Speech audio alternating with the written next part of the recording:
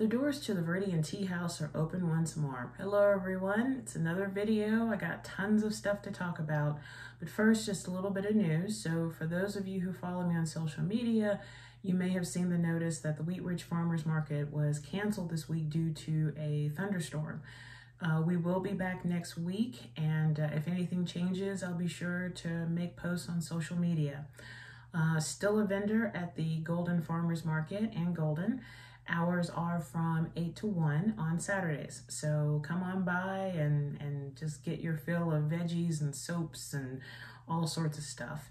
And my new book, Purple Roses, a collection of poetry, prose, and short stories, is now out. This is actually my first purchase copy. I'm really excited about this. I self-published it. So for those of you who don't know, many of my books are published through Prose Productions, but then a lot is also published through me on Amazon KDP. But this is, as I put in the back, Purple Roses is the latest collection of poetry, prose, and short stories from Kimberly B. Richardson. This book is a review of what matters in life, how we live our lives, and a willingness to embrace our creativity and imagination. In this book, reading is a sacred art, toxic situations are left behind, and wonder is encouraged. So yeah, you can get copies of my lovely new book through Amazon. Sometime in the future, I don't know when, I'll have copies of Purple Roses in my Etsy store, but for now, you can purchase this through Amazon. And the ISBN number, if you need that, is 979-839-99-29095. So I'll also post this on the video once this has been uploaded as well. So you can grab yourself a copy of this book and let me know what you think about it. Please, I would love all sorts of feedback. Just nothing really bad. Sorry, I'm a writer. What do you expect? But yeah, this is the new book, Purple Roses, and the cover art was done by my boyfriend, J.W. Bullard. You've seen many of his pieces on my tea labels, and he also has several watercolor pieces up for sale in my Etsy store. Plus, he is a published author. And oh yes, and my Etsy store currently has copies of his new book, The Lost Dreams Bookshop, as well as his second book, The Engine Key. So grab yourself a copy and enjoy my boyfriend's words. So speaking of words, let's go ahead and get started with some of these book reviews. Actually, one's a book and one's a zine. So I'm going to start with the magazine first. So I have to admit, people in New Mexico, it's like they're just surrounded by this never-ending flow of creativity. Truly, truly so. And I am so happy that I finally got a copy of NULLSPACE Magazine. So if you've never heard of it, this is the brainchild of Andy Torres, who is the owner and I guess the CEO of Mobius Theory Company. So if you've ever seen this little dude, he's the one responsible for it. So there's like stickers and t-shirts and all sorts of things. He's always doing events and he's always posting about new items in his store and now about NULLSPACE Magazine. So what exactly is this magazine all about? So let me read a little bit of his introductory letter. Greetings from Albuquerque, New Mexico. Welcome, wanderers, to the first ever edition of NULLSPACE Magazine. Here we celebrate all things offbeat, wondrous, and awe-inspiring about life, the Southwest, and the entire galaxy at large. This publication is rooted in New Mexico, but it is for anyone, or rather, anyone that would tune in and listen. A print magazine is an idea I have had for a very long time. I envisioned a zine in spirit, a space to share simple topics that interest me and my friends, and a way to celebrate where I live. Nothing too crazy. But now, even the most innocuous topic seems divisive. Forget politics. The things I have traditionally gone to for an escape have become toxic. Music, video games, Star Wars, even pizza is not immune. I believe it's necessary for us to listen again, to embrace perspectives and ideas, and to break out of the echo chambers of our own narrow field of view. Through these papers, I hope to foster a community of curious and open-minded individuals who are eager to learn about the world around them and to see the beauty and wonder in the things they may have never considered before. So what exactly is a null space? To me, that means a place that contains no points, an empty space. As humans, we are programmed to fill those spaces with hobbies and interests to enrich and expand our lives. We are a complex collection of thoughts, practices, and hobbies, and we fill our lives with these nuances always. My question is, why should we ever stop learning and gaining new knowledge? And what if this information was provided without judgment or hard set rules, straight from the minds of people that have experienced vast enjoyment in their everyday lives? NULLSPACE Magazine is not bound by a single-minded interest and leaves behind the toxicity of factions. No need to pick a side here. While each issue will have a common theme, this space serves as an exploration of all corners of a creative mind. We love fandoms. Fandoms introduce a space for like-minded individuals, but will often reach a point of eliteness and a lack of compassion that pushes people away. With NULLSPACE Magazine, I want to open conversations, explore the vast worlds of what we all love the most, and create a space for people to envelop themselves in. And there's more to the letter, but you get the gist of it. And this is just part of a trend that I'm seeing these days. You know, taking the gloves off here, people are getting fed up. They're getting fed up with the fighting. They're getting fed up with the I'm right and you're wrong, and let me tell you why you're wrong.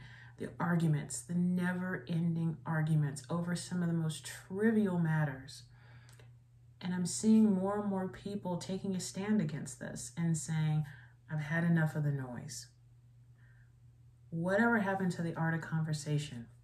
Whatever happened to the art of debating with someone in a healthy manner? And coming to the realization and agreement that while you may not agree with each other, you can respect each other. No one's yelling, no one's pointing fingers, no one's saying, you know, you're wrong and I'm right.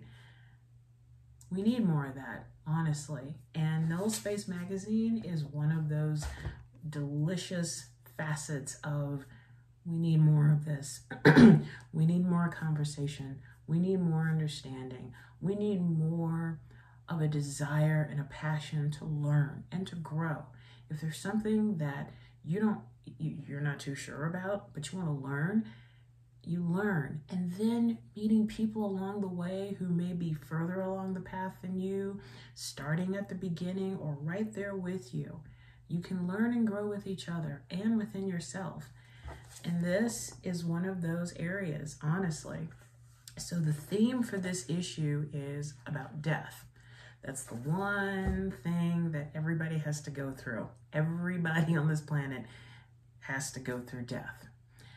And a lot of people have misconceptions about it. A lot of people get scared, or they don't want to think about it, or they don't want to talk about it, or they're just heading straight towards it going, I don't care, whatever. This magazine brought up some interesting points of different perspectives of death. And I found it personally interesting because, for those of you who don't know, I am part of a death positive group where we sit around and we discuss our feelings about death. We talk about if we've gone through any recent deaths with, friends or family or whatever.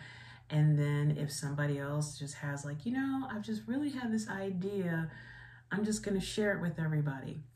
We may not agree, but it's a great way to deal with a topic that some people do enjoy talking about, and we learn together and separately. So with this issue involving death, this was well done, beautiful pictures and illustrations and photography and great interviews, but just overall, if you're trying to expand your mind in terms of reading more periodicals or reading books, you need to get a copy of NULLSPACE Magazine. You really, really do. And I'm trying to see here. So there's a lovely interview about a punk band called Lipstick Stains. And let's see, there are a couple of artists. There's talking about upcycling with Kelly, also known as Sue Minimal. And what else?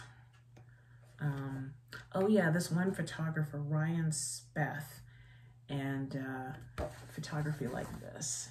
You can just see in just a little bit about this. After a series of losses and lots of external pressure weighing me down, I took a small vacation to gather my head. I spent a week in the high desert in California, in and around Mojave. Astronauts often talk about the overview effect after time in orbit. There is something about spending extended time alone in the desert. The experience can change you. And I have to admit, the first time I ever went to a desert was in New Mexico. It was the White Sands National Monument. I think it was National Park or something like that. And I remember driving out onto the sand and seeing the signs that say, you know, this is the last stop to get water. Anything beyond this stop, you're on your own. The desert does something to you. It really does. You know, I used to wonder, like, why do people have these, you know, fantastic life experiences in the desert? I mean, it's the desert. Yeah, it's the desert. And so in looking at Ryan Speth's photography, I resonated with that. I thought, he gets it. He really does get it. So yes, NULLSPACE Magazine by Andy Torres of Mobius Theory receives 5 pots of groovy tea from Viridian Tea House. Andy, if you're watching this video, thank you so much for this magazine. Thank you, and please, I hope I'm ready for issue 2. I really am. So thank you. And thanks to all the contributors for NULLSPACE Magazine too. Thank you. So the next book is actually an author I've been meaning to read, and I delayed, and many thanks to Denver Public Library for having, I think, all of her books. I think she wrote 5 books and a collection of short stories. And this is Voyage in the Dark by Jean Rhys. And for those of you who are kind of familiar with her name, the one novel that everybody knows is Wide Sargasso Sea, which talks about Mr. Rochester's first wife and her origin story, which it's on my list. I will read it, and I probably will review it on Viridian Tea House. But this took my breath away. Beautiful, beautiful, tragic writing. You know, they always say write what you know. And apparently with the 5 books and her short stories, she wrote about her life. So she actually lived in the Caribbean, British-born Caribbean. She was British, but born in the Caribbean, and I think she moved to London, and just the trials and tribulations of living her life. So I'll read the back of it for you. Often considered Jean Rhys's most autobiographical novel, Voyage in the Dark is a masterful and moving portrayal of a young woman on the precipice of disaster. That's true. Having relocated from her beloved childhood home in the West Indies, Anna Morgan struggles to adjust to cold and inhospitable England, where she now works as a chorus girl, traveling the country to dank boarding rooms and shabby theaters, a far cry from the glamorous life she envisioned. Her luck seems to change for the better when she catches the eye of a wealthy older man who dotes on her and sets her up in London. But while Anna falls in love with him, allowing herself to depend on him completely, he grows tired of her and leaves her.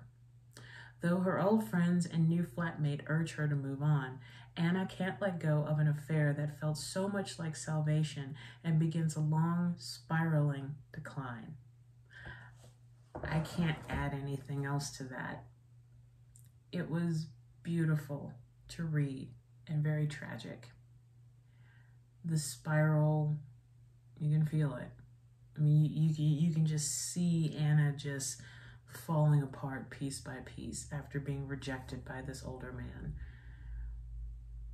But it was a great read. And if you are, trying to read more classics, I highly recommend Voyage in the Dark by Jean Rhys. And I keep wanting to say Jean because of the Francophile in me, but Voyage in the Dark receives 5 pots of tea from Viridian Tea House. And I've got another one of her books due to Denver Public Library upstairs waiting to be read. So I will be reviewing that one very soon. But yes, this was quite the book. Oh, and actually from the introduction by Julia Alvarez, Anna's story speaks not only to a past situation and self, but to all of us today. Reading Voyage in the dark, we feel an unsettling and eerie resonance with the times we are living in now. Yeah. Beautiful book. And Jean Rhys, 1890 to 1979, one of the foremost writers of the 20th century, is the author of Wide Sargasso Sea, her last and best-known novel, as well as Quartet, After Leaving Mr. Mackenzie, that's the one that I just checked out, and Good Morning, Midnight, all available in Norton paperback. So yeah, you owe it to yourself to read her works. They'll wrench your heart, but you can't help but want to continue reading the book. The way that she commands words just pulls you in, and it's sad and it's tragic, and you just want to hand the girl a cigarette and a whiskey and just be like, oh my God. But still a beautiful book. Very beautiful. And I thank you. So in the tea portion today, I didn't actually make any of my tea and no tea review today, but I do want to talk about one of my blends. So this is Tea Traveler's Blend. This is one of my green tea blends. Now currently I only have it in sampler pack, which, as you know, I started doing again, and you can find all my samplers and regular bags on my Etsy store. So the Tea Traveler's Blend is green tea, lemongrass, chamomile, spearmint, and hibiscus. So the story behind the Tea Traveler's Blend is, for those of you who have read my books, I came up with this part of the other world that is infused with tea, where the basis is a tea leaf becomes sentient and becomes a deity. And so you have tea mystics and the Hand of Darjeeling. Don't ever trust a member of the Hand of Darjeeling. You have tea merchants and tea travelers. The tea travelers in my world are kind of like bards, except instead of singing, they read stories and they make tea for you. And you never know where you're going to find one or where one will find you. You can either be on the human side of the veil or on the other world side of the veil. You can be walking through a forest and all of a sudden you see a woman with long dreadlocks wearing a multicolored dress standing by a table and 2 chairs saying, I was waiting for you. Have some tea and I'll tell you a story. So that's the basis behind the Tea Travelers. And for the record, all of my green tea blends are made with Japanese sencha, which is a green tea, kind of vegetal, kind of tasting, but I love how well it blends with the ingredients, specifically with the Tea Traveler's Blend. So yes, right now I only have Tea Traveler's Blend in a sampler, $2 each. And if I happen to see you at Golden or Wheat Ridge, provided I haven't sold out, you can get a sampler pack of the Tea Traveler's Blend, and maybe you might get a visitor. Who knows? So on to the meditation portion. And today's tea, this is one of my favorite teas by a yogi. It's the Positive Energy Tangerine, which I love. Oh my God, I love. And actually, let's see here. So they always have really cool quotes on the backs of their tea tags, and it says, what can you appreciate in this moment? So I think that's a great segue into the meditation. So 1, make sure that you have a glass of water or a cup of your favorite tea nearby. You can either be seated, standing up, or laying down. And normally we just focus on our breathing. But while you're breathing, think about this question. What can you appreciate in this moment? What can you? So I will freely admit today has not been a great day for me. And yeah, it really hasn't. But I'm going to think about what can I appreciate in this moment as I breathe. So if you're ready, then let's begin.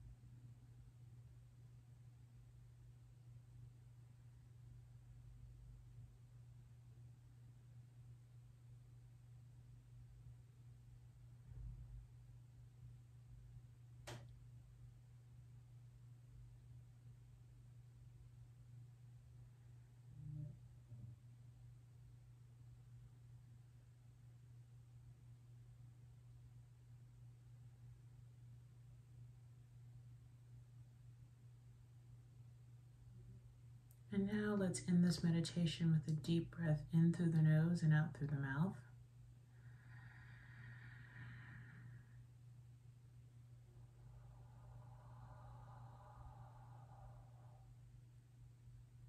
Slowly open your eyes or allow your eyes to come back into focus. And now let's have a sip of tea or water.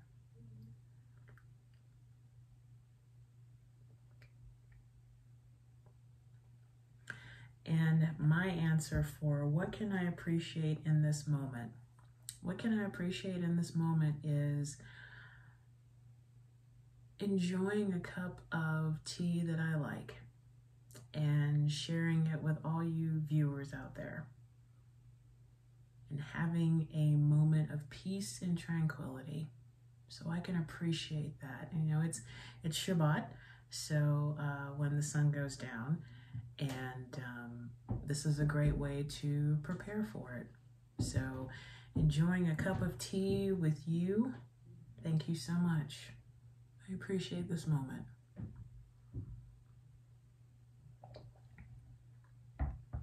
So that's all I have for today. Many thanks to the ghost of Jean Rhys and to the wonderful folks at NULLSPACE Magazine and Mobius Theory for their wonderful contributions in terms of words, and to each and every one of you for sticking with these crazy videos and watching them. I just really appreciate it. I really do. And I hope that your day and the rest of your week goes well. And as always, take care of yourself and each other.